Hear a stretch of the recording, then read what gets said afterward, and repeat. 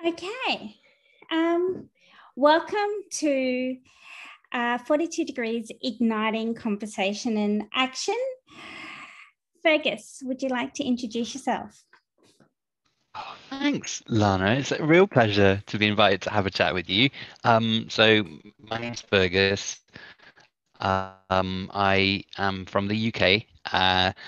I work for the British government as a humanitarian advisor. I am not. Don't really define as being gay or straight. I don't really care about gender identity, but I don't know I'm brave enough to say that I'm non-binary either. I'm gonna be a dad soon, and yeah, I'm really trying to give up things that are bad for the planet, which is quite easy apart from dairy.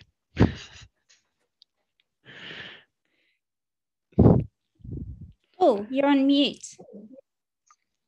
Oh, Yeah. Fergus, you're on mute. yeah. Oh. No, you're on mute. Oh, sorry, a bit of teething troubles there. I think because there's a button here for muting, and then there's also a muting system on this that, yeah, might be a bit of a problem. Maybe I won't touch my button at all. Okay. So, did you get my intro? I did. And cool. I don't eat dairy at all because I'm lactose intolerant. So, okay. I'm trying to get a little bit better with the environment. So my name's Lana, and I am the co-founder of EdgeEffect and the co-CEO of 42 Degrees. And I'm deeply passionate about participatory practices with an emphasis on inclusion, participation, belonging, and leadership. I think that's how I would like to describe myself. Yeah. Amazing. So firstly, actually, before we start, I do want to just acknowledge that I'm speaking from a place that we call Melbourne, which long before this colonial name was called Birrong. And I acknowledge the first and continuing custodians of this land, the Indigenous people of the Woiwurrung and Burrung peoples of the Kulin Nation. And I just want to pay my respects to elders past, present, and emerging. So we're going to talk about localisation today. I've been wanting to have a really good discussion about localisation. Is this Great. weird for you to have a discussion about localisation?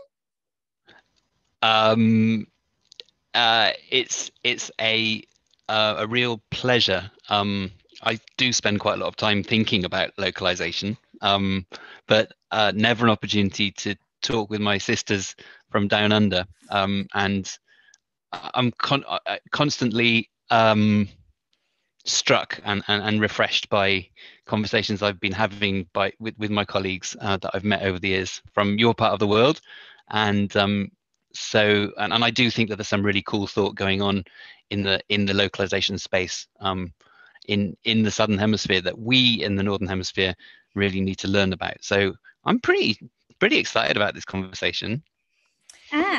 I feel like it's a little bit of a buzzword. It's something that I hear again and again and again: localization, localization, localization. Sure. Do you hear it a lot? Everybody's got yeah, no, I think it's it's something that kind of was really forefront of the World Humanitarian Summit back in 2016, and I think that the discourse has moved on to realizing that it is pretty much the crux of everything that we need, everything that's not working in the system, and everything that needs to be fixed is in some way or another orbiting around localization, right? And if we don't essentially go back and step back and look philosophically at who we are, our identity as humanitarians, and realize that we are essentially still in a system that's very much about a hierarchy, a patriarchy, that doesn't empower the local actors, And until we don't realize that kind of deeply in a philosophical level, I don't know how we're going to actually get to changing the system and to really making sure that we are empowering communities and empowering people, and transferring power and letting go of power and resources, which is really what localization is about, right? So it is the big issue for sure. It's interesting that you say about changing the systems, because I think a big part of EdUffect's work is about changing the system, but also I want to acknowledge one of my favourite books, which I actually use and read, How Change Happens in the Humanitarian Sector by the CHS Alliance. And in here on page 43, under localisation, it says, the term localisation does not have a standard definition within the humanitarian discourse. Indeed, one of the key challenges in discussing this area is that different organisations hold different interpretations of what it means, and that these are still evolving. And I feel like sometimes when I talk about it, other people, it's like we're having a different conversation. What does localisation, do you think we should have one definition? Or is that actually anti-localisation? Yeah, so there is that strand of recognizing how heterogeneous communities are, and how we have to see the diversity of the communities and the families and the individuals that we work with, and celebrate that. And so to a level, it is quite nuanced, isn't it? And hard to say one thing for what localization is. If you ask me personally, and this is not wearing a hat as a British civil servant, I'd say that I think we're overthinking it. I think we're overcomplicating it. I think we need to look back to where we come from as a community, where we come from as people who've thought about rights, inclusion, bringing everybody along, doing no harm, all of those basic things. And if we come back to really a kind of a development-centered approach to thinking about humanitarian, we will find the answers to what localization is. The humanitarian community has been fetishizing this, have been obsessing with it, have been feeling really negative about localization, feeling defeated. But actually, isn't it just the nexus? Isn't localization about sound, inclusive development practice? And I think we need to just step back, and we need to, get out of our silo and learn, and go back and read Gandhi, go back and read Schumacher. That it's not about macro, and it's not about delivering at scale, and the development is small is beautiful, and the impacts that we want to change, the impacts that we want to see and the changes we want to see in society are about justice and about individual changes. So yeah, I think it needs a bit of demystification, don't you? I like where you're going, and I like what you're thinking, except I think for me, sometimes when we're not taking a cookie cutter approach, what happens is things become localized, but that means that they become specific to a local context that you can't scale up, that you can't necessarily replicate. And so that means that it almost seems like it is something that is contradictory to the way in which funders and big kind of UN and INGO bodies expect us to work. And so I guess maybe it might be good to kind of just acknowledge that we also want to talk about people with diverse sexual orientations and gender identities and expressions, and think about what that means, when we're talking about different types of localization, or how local is local. So if we're working with governments, and I got an email today querying about a piece of work that we could be doing, and they wanted to focus on national and subnational levels. And what that might mean for some people with diverse sexual orientations and gender identities. What if at that national level there is laws against or laws that target, people with diverse sexual orientation? So is gay sex between men and between women illegal? Or propaganda laws, saying that we can't show and talk about sexuality or gender identity on a national level.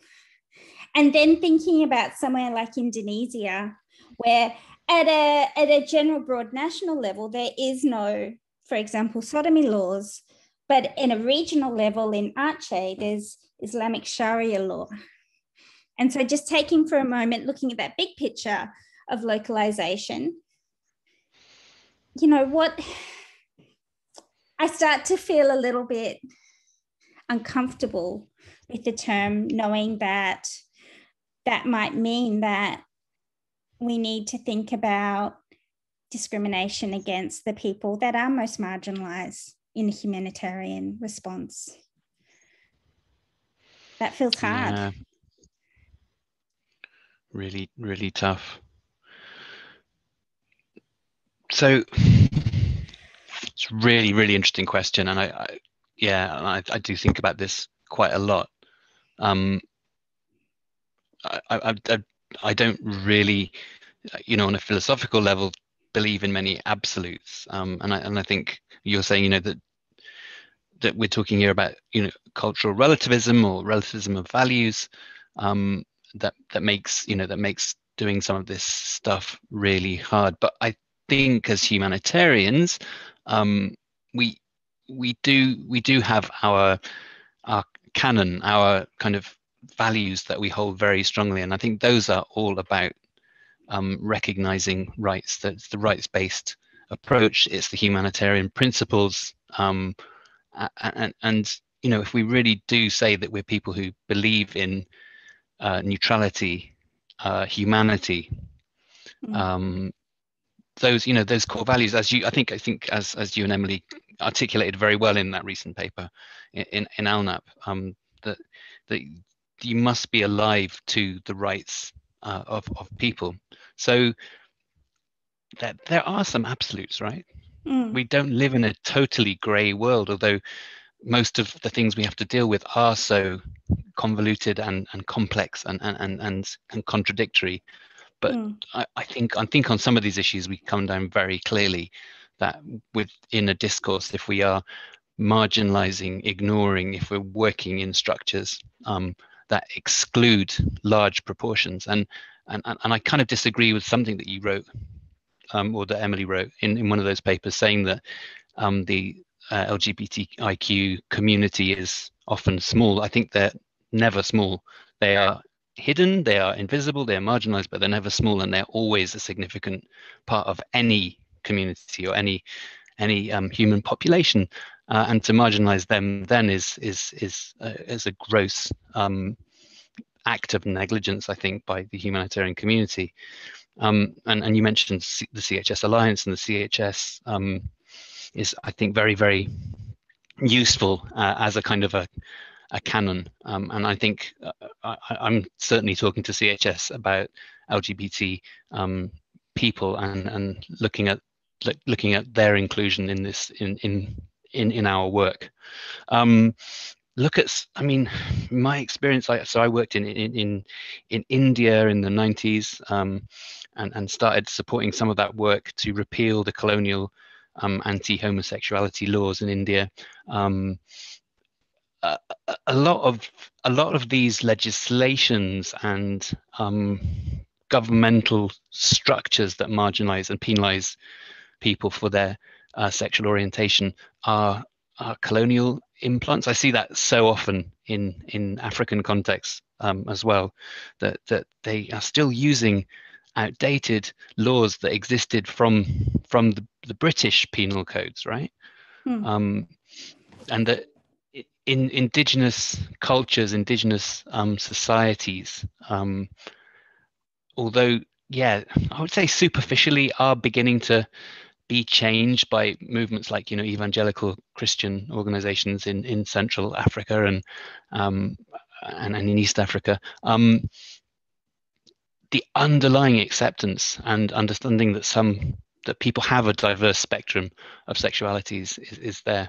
And so, in a way, I think part of the problem is one that we created through the colonial process, imposing a very punitive, very draconian set of laws into societies that was not part of their culture, and there was much more fluidity in sexual expression and relationships, which was sort of stamped out during colonialism. I'm simplifying massively, right?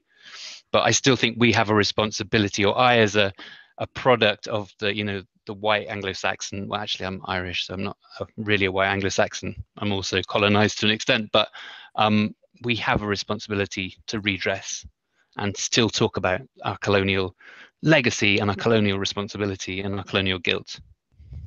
Yeah, I will move on and start breaking down under the subnational. But before I do that, I just want to let our audience know that they can use the Q&A box to start asking us some questions about what you think we would like to, or you would like us to explore in our conversation today.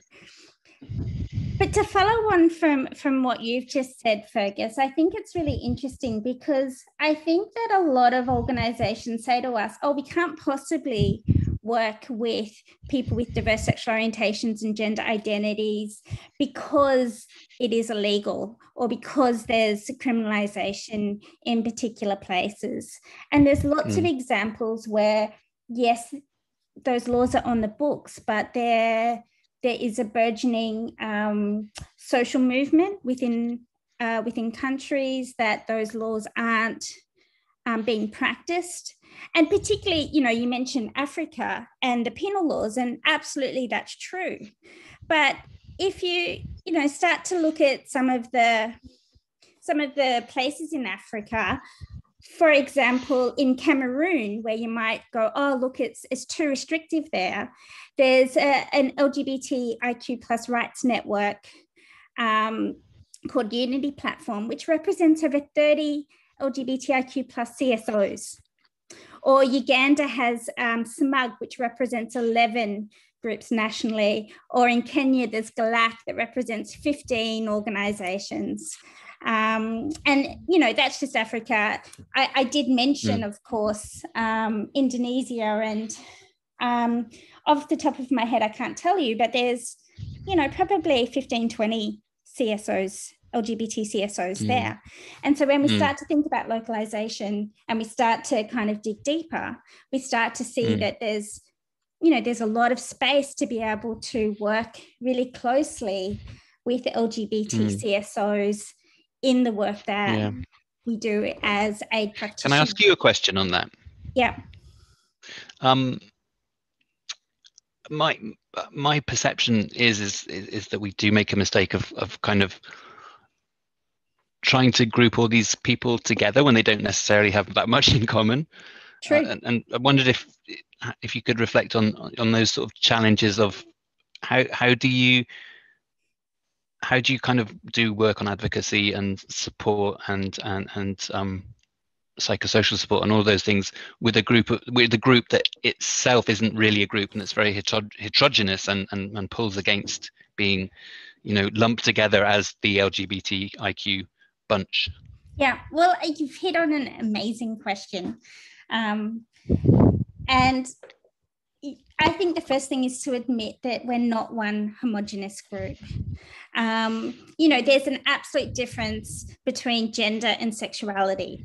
And then there's an absolute difference between the lived experiences of women who are homosexual, women who are bisexual, women who are trans, gender non-conforming folk, and the list goes on and on and on. And so I think the first thing is acknowledging that we're not one homogenous group. And then if you think about, say, for example, Kenya, and we're thinking about, we've got Kenyan people with diverse sexual orientations and gender identities. You have refugees from Sudan and Ethiopia, which not only have different cultural identities, they have different languages, they have different experiences. Or Lebanon, we're thinking about Syrian refugees, Iraqi refugees. And so added on top of maybe homophobia and transphobia and those kinds of social marginalizations, you have racism, you have lack of access for services, all sorts of things going on. And so I think this is where the other big buzzword besides localization is about genuinely working intersectionally, and that actually working in a really considered approach with local communities based on their specific needs and their specific strengths, then you're probably doing localization as I understand it. Right.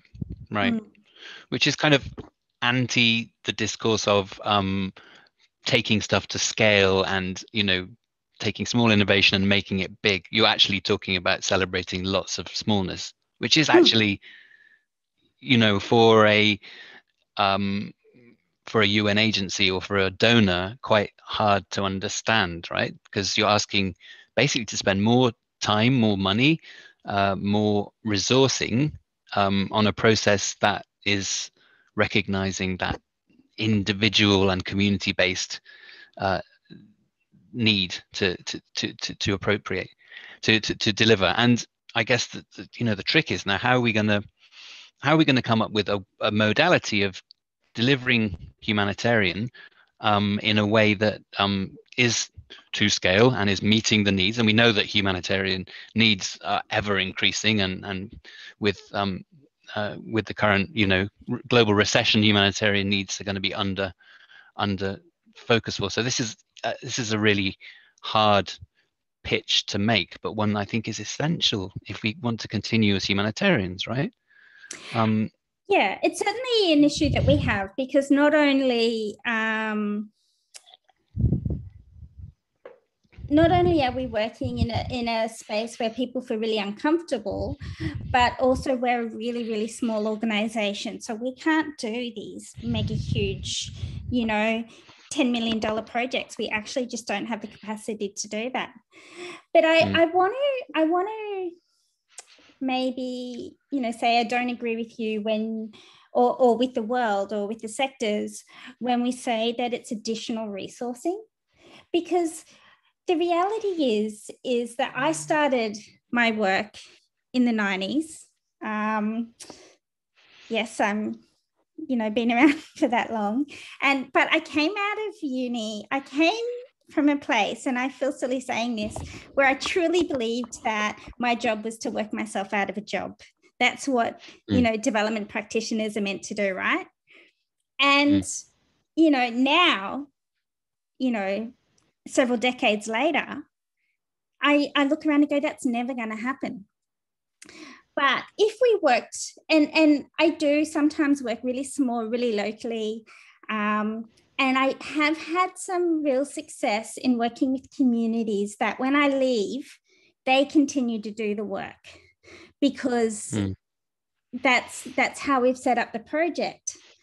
And yes, it seemed to cost a little bit more upfront, but on the longer term, it costs a lot less. And in terms of that resourcing, maybe we're just looking at it the wrong way, because there is an expertise that is there, particularly in crisis-affected communities, and that resource and that expertise is something that, I have a valid place, so I have a valid expertise, and that expertise is really important, but that's not the same expertise as people in crisis-affected communities.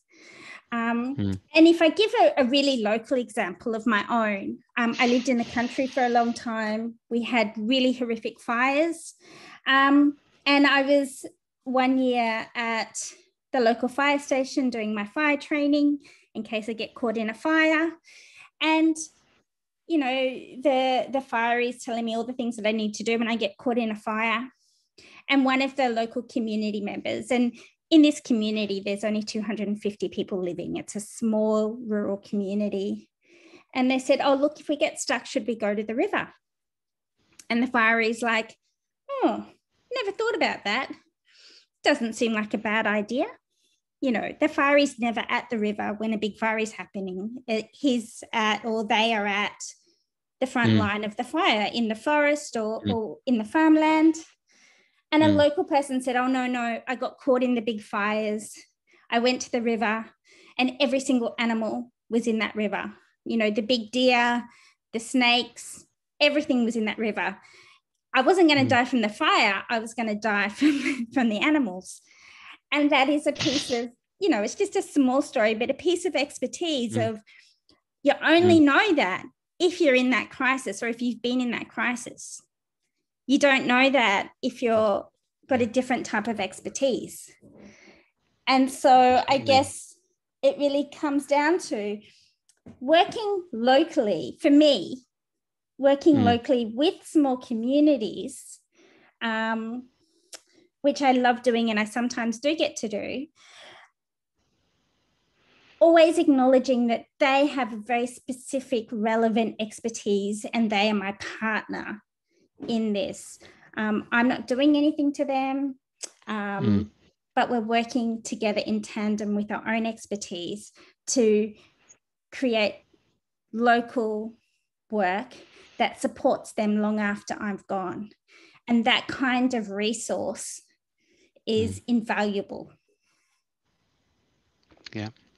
And to sort of dress that up in humanitarian emergency language, they're the first responders. They're the first people on the scene.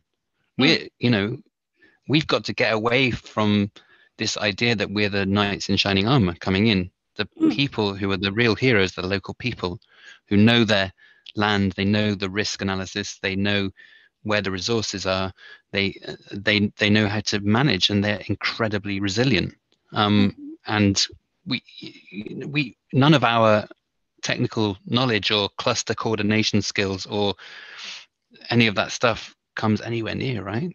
No, it's always the mothers group or the LGBT group or the church group that's there on the ground delivering the assistance at the beginning. So I think the question and the revolution that needs to happen is, let's lose the white savior completely. Let's forget that model.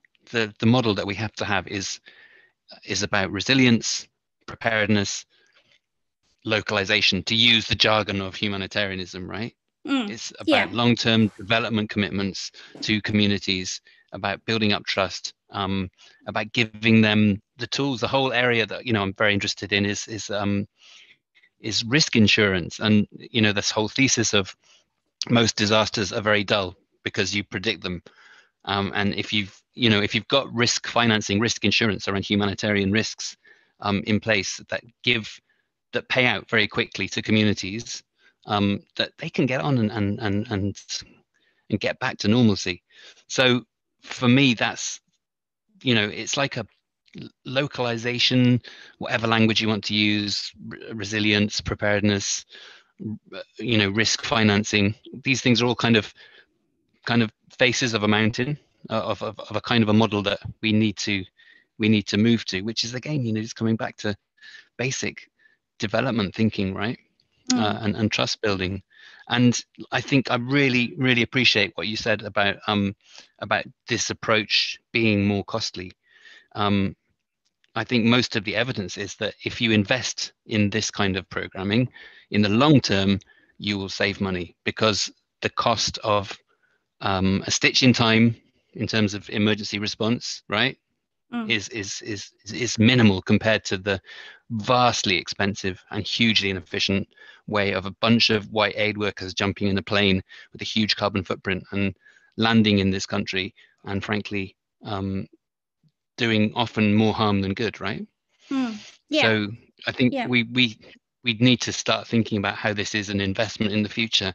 And you know what? If we invest in this modality of sustainable community-owned work, then we're also going to have an impact on climate change. Because Yes. the response model that we have now is one of the most polluting, and the waste that's generated is just unconscionable, and we should not be doing this anymore as a community if we really claim to care about climate change. Yeah. I guess But I guess we're not here to talk about climate change today.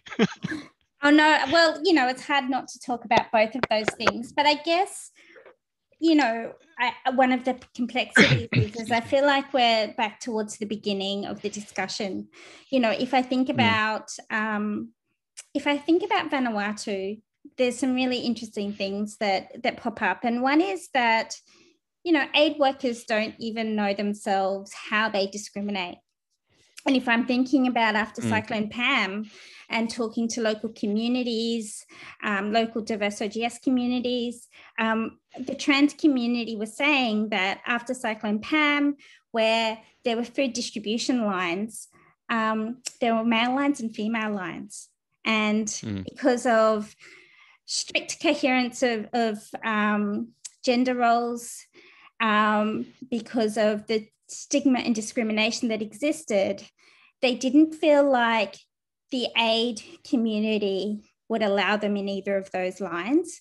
And they didn't think that the local population who were lining up in those lines would allow them in there. And so they just didn't go, and they supported each other instead, finding food elsewhere rather than aid. And then I think another really interesting piece is after Cyclone Harold at the beginning of last year, Vanuatu is a really interesting country that hasn't had any cases of COVID, but they shut their borders so that they didn't get any. And it was considered a prime example of localization, because the response to Cyclone Harold had to be within the country. But we worked alongside a local LGBT organisation, and they went to Santos, where the main site of the disaster was, and they interviewed people, and not one person within the diverse OGS community said that they had had anyone do a rapid needs assessment. And so I guess this is one of the really challenging things, is that we need to think about how we work with local response communities and first responders to also think about how to work and how to respond to diverse OGS communities. And that's not to say that they're the only people we have to work with, because the humanitarian system itself doesn't do it either. So this isn't, something of, only in this country, this is widespread. There's lots of examples where local communities do that response for local diverse OGS folks, because the humanitarian system doesn't as well. But I guess one of the real challenges here is that we're working in a space where, there is about 74 countries that criminalize gay people, where, LGBT people aren't included in the Sustainable Development Goals or in any international humanitarian policy. And so we do need to take a multi-layered approach to think about how we do humanitarian inclusion, or LGBTIQ plus inclusion in humanitarian response, both at the local level and at the global level. Absolutely. No, I was just thinking, it's got to be bottom up and top down, hasn't it? You can't just work on one in communities, in countries where it's stigmatized to be LGBTQI or illegal. We have to refute that, because that's a violation of rights, and we have to work with those communities, and we are failing to do that. global level, we haven't applied ourselves to think, and in spite of all the best efforts of 42 degrees, we need to keep doing this. We have to look at why the SDGs don't refer to LGBTIQ people. Why, when we do joint needs assessments, are there not hardwired questions there about vulnerabilities around sexuality and sexual identity? How can we make sure that when we kick off a response, that we have hardwired into that response a coordination that looks at this, and that could be through the protection cluster or the health cluster. It doesn't really matter. I mean, for me, I would want to signal that it's so important that that should be a function that would be much higher, like at the HCT level or the intercluster coordination level. We've successfully done that with sexual exploitation and abuse, right? We've now got the standing orders changed of the ISC, that when there is a scale up or a level 3 crisis, that we have a safeguarding PSCAH advisor beside the humanitarian coordinator, ensuring that we are doing all we can to manage the risks of sexual exploitation and abuse. This is a separate issue, but no less important. And that's an area that we need to work at. And I think that's where we can be quite strategic, right? That we can look at all of these bits of the system that are clunky and still working, although not really fit for purpose, and we can really challenge them. I was recently drafting the humanitarian funding guidance for FCDO, and at the front of that document, I think it's quite good actually. Worth a look if you're interested. We've got a long list there of the guidelines and the ISC standards on the key issues that we care about. And we were struggling with LGBTQI guidance. There's nothing in the ISC space that needs to change, and that's a place where I'm really keen to be an advocate and to support what you do, to work through the working group that you're in. But yeah, I think that's an area where we can look at the top down and make sure that we are considering this within, I don't care which agenda, the inclusion agenda, the protection agenda. We're missing something massive here, right? Yeah. We can get onto that in a moment, because I have real thoughts about that and not shoehorning everything in the protection cluster. But we do have a question here from Laura, who asks, do we have any insights into how we can progress on a twin track approach, mainstream and specialised organisations working alongside each other? How do we strengthen and encourage more mainstreaming rather than just advancing specialist orgs that won't have that reach? Ooh. Well, I think that maybe it's this reflection that let's identify what the key guidances are, and let's target them to make sure that the guidance that NGOs are obliged to follow by donors respect the best practice in this stuff. So let's work more with CHS and less, I guess, with Sphere, although Sphere is also very, I think, important. There is a small mention in Sphere now. Right, yeah, but it's insufficient, right? They could do a lot more.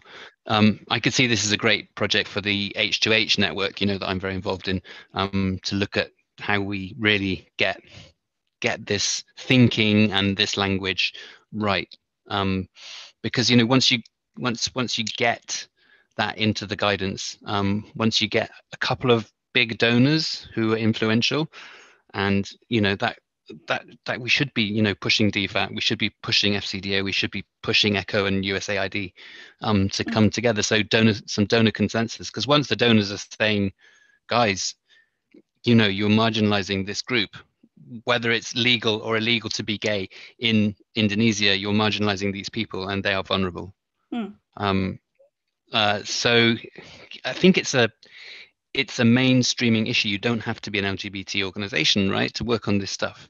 You have to be an organization that cares and wants to leave no one behind, which I think we all as humanitarians claim to be. Yeah. So there's not really any excuse. I think the first thing about mainstreaming and mainstream organisations is that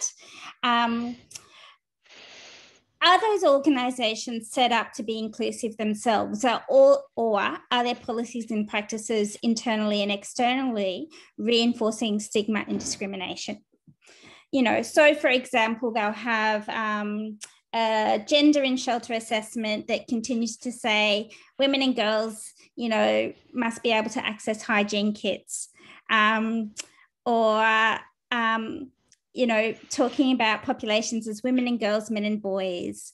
And so they take this binary approach that doesn't see the diversity of gender that exists. They make, you know, cis-normative assumptions that only cisgendered women and girls need hygiene kits, you know, and these are just two very small examples of embedded systemic discrimination within organisations, and how that comes out in attendance sheets for workshops or rapid needs assessments or free distribution queues, or shelters that have set up to accommodate families, but a family looks a particular heteronormative way. And so I think that rather than just assuming that, you know, mainstream organisations have to get out there and do the work, I think that the first thing they have to do is look at themselves and look at their internal policies and their internal practices and do the work to make themselves inclusive, of diverse ODS.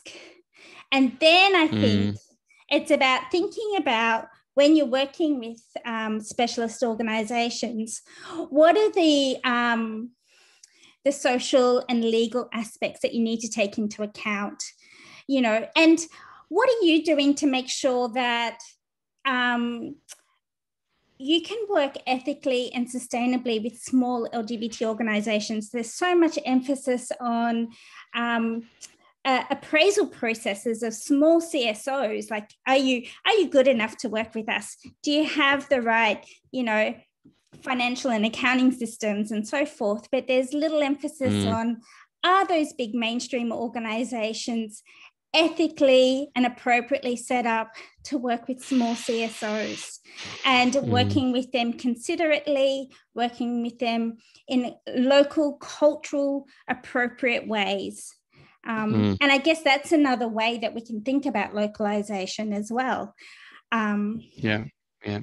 I think that's another interesting point that just popped into my head is this whole idea about certification of organizations against the Core Humanitarian Standard, and this idea that if you're audited against the 9 pillars, then that provides a satisfaction that these things that you're describing are in place, and that actually, wouldn't it be wonderful if we could just have a CHS certification? Well, it exists already, but it's not that used. That would be a great way to make sure that we could channel resourcing to local organizations, but also, you know, not just finance and risk and all those things, but as you say, behaving properly. I think we do need to look at the sector, because there's a lot of variation between organizations, and some that I think do this work incredibly well. I was just looking at the TROCRA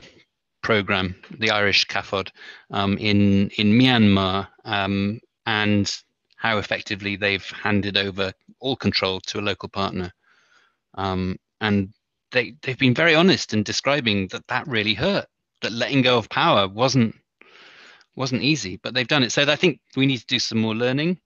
I think I can see us trying to commission some work. I'm sorry, I'm not speaking as FCDO, but you know, let's take some of these tools and let's audit them from a point of view of inclusion of SOGES communities, and let's see how we can improve them. I think that'll be a really exciting and a really productive way. I had one other point about sort of scale up and size. Look, I think Edge Effect is fantastic, and I think that you're like one of these typical organizations that are the most exciting in the sector, because although you're tiny, you're almost like a coronavirus. You're just tiny, microscopic organization that's having an enormous impact. I'm sorry, I'm going back to my other podcast where I talk about cockroaches and rats and vectors, but just amazing. I mean, let's kind of use a kind of a biblical kind of, you're the yeast in the dough, right? And that, just to see how that's spreading and how that's enriching the sector, and that's why the work that you do is so important. We are so patriarchal, we're so heteronormative, we're so bureaucratic as an ecosystem. It's people like you, the real kind of Banksies and Extinction Rebellions of the humanitarian world, that are challenging and are disrupting and are asking these imperative questions, which is so essential. I'm proud of you. Atria says in a Q&A, it's not about funding local and community based, but letting them lead. And I guess for me, I think to some degree it's about working together as well. Like, for example, with LGBTIQ plus CSOs that we work with, they're doing some amazing stuff. Like, for example, in Cyclone Gita, the Tonga Ladies Association in Tonga, their office is also a shelter for ladies who have been kicked out of home. And this is in pre-emergency spaces. There's lots of work that we have done with them where we've been shared, lots of people have shared stories with us that ladies, for example, in a humanitarian crisis won't go to the emergency shelters because the emergency shelters are traditionally churches. They're the strongest, literal building. And at times there's two things that are happening. Either they're worried they won't be accepted or they know they won't be accepted. And so they will do some work that is, they handed out, they housed as many people as they could. They handed out things like fresh water and so forth from their building, which was damaged. But also, I have to acknowledge and that they're not humanitarian experts. They do an amazing job working with their community, but their HIV/AIDS is most of their funding. They do really good work doing that in their communities. That's what they're really passionate about. That's where their background is. That's where their funding comes from. And would that be asking them to lead a humanitarian response for LGBT people in Tonga? Is that asking them to do things that they're not set up to do? And maybe, it's not, where they're at as an organization. Yeah, look, I wouldn't wish a humanitarian disaster on any country or indeed a humanitarian aid worker influx into any country. And we're a pretty broad bunch of weirdos and misfits, right? So yeah, and I wouldn't wish my best friends to necessarily be that. Unfortunately, places like the Pacific and most places in the global South are abandoned. So there's going to be no international search and rescue response after an earthquake or a tsunami in Vanuatu, right? They'll be on their own. So yeah, there's not even an NGO in Tonga. There's they stay in Fiji, and if there is an emergency, they will consider a response going out. Yeah. So I think we have to say you don't have to be a humanitarian to be ready to respond to these kind of incidents in your community, right? And try and support them as much as they can, and celebrate them, and recognize what heroes they are. and it's yeah, it's really interesting that a lot of the kind of the great work has come out of the HIV/AIDS community, hasn't it? And a lot of my HIV campaign people here, mates here, who are currently really campaigning hard to have a memorial for the victims of HIV. They've become really vocal advocates for the SOGS community, but that has come from the medical kind of health side of the AIDS pandemic. And yeah, it's interesting, but another really great story that I have, working in the Visayas in the Philippines. And working... I was there for Yolanda. So you would know from, say, for example, Tropical Cyclone Yolanda / Haiyan. Just for others in the global, in the physical south, in the Oceania area where we call it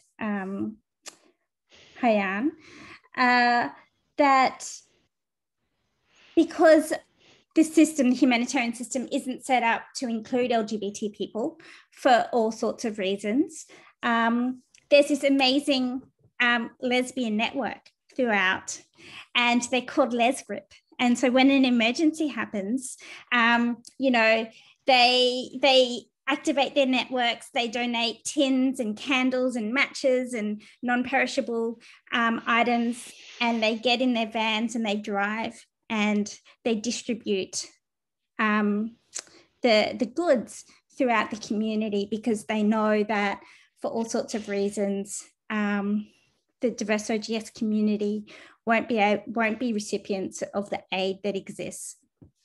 And so I thought that's a really good example of I guess, local first responders and local response. Yeah, but again, that's because the humanitarian system doesn't do it itself. Yeah. Right, totally. No, I was really inspired by the community that I met in Tacloban and other towns in the Visayas, and and so it's like another, a flip side of marginalizing the community is that you don't benefit from the community, right? They brought so much to that response, so much creativity, so much energy, so much passion, so much really just hardcore humanitarian response and protection and aid and support to vulnerable people. That we're also missing this huge thing if we're not including the community in terms of them as responders, right? We need to welcome them and celebrate them. Yeah, and I think also, and I do this too, but stop always referring to them as vulnerable communities, because there is so much strength and resilience in these communities as well. And it makes me think of this person in Fiji after Tropical Cyclone Winston, when we were doing the research for Down by the River. And I was talking to a person who identified as Vakuseo Leolewa, which is culturally the closest thing that you might say is trans woman. And she was telling me what her strengths are. And she was like, well, I can do men's work and I can do women's work. The community is discriminating against me. They're telling me that, I'm to blame, or my community is to blame for this disaster, for our sins. But really, when we're there, we can do any work, and we support our communities, and we're here, in the response. We shouldn't be discriminated against. And no, they shouldn't be discriminated against. But also, there's so much strength there. And working with communities around not what their vulnerabilities are, but what their strengths are, is, I think, a really important part of localization. Yeah, no, absolutely. And yeah, that when you have a disaster, all the underlying prejudice and stigma and violence just gets amplified, right, as well. So it's all the more reason that we need to celebrate them and work and work with this group. And it's like, how do just as we recognize people living with disability, just as we're starting to recognize people with mental health issues, it, it shouldn't be a vulnerability. Your sexuality shouldn't, it's a defined characteristic, right? But because of their sexuality, people are being treated really differently, and therefore it's an imperative that we do work with them and we do celebrate them. But we also are sensitive to these really difficult circumstances in which they find themselves with national governments and persecution. And so I think that's one of the tricky issues, isn't it, for so-called mainstream organizations, is how to navigate that balance between, really protecting people's identity, their rights, the potential harm that can be done of people being identified as Sergi-esque in very, harsh cultures. So I think that's a massive problem, isn't it? Yeah, no, it is. It's we only have 4 minutes left. We've nearly run out of the hour already. You and I were talking about how nervous we'd be, but we're fine. Is there any last questions from the attendees that they would like us to answer in the last 4 minutes?